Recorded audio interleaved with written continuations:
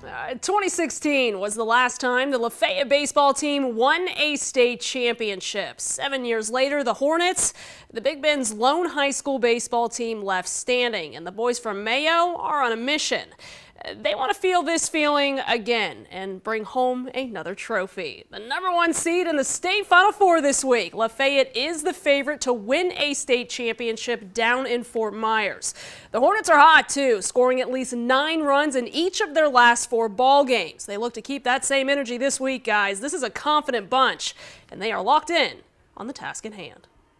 By far, some of the best baseball we play in right now, and basically in 1A. I mean, you ain't seen this from many teams what we're doing right now. They all excited, we're all together, and we're ready to get down there and show them what we're going to do. I mean, everything to the team, the fans. Packed out crowd last time we played here for our last home game, so they excited, and we're going to go get it done. You know, my whole coaching career, I've never looked too far ahead, but I said, guys, I just knew what kind of team we had early. Just talent-wise, we're an old team.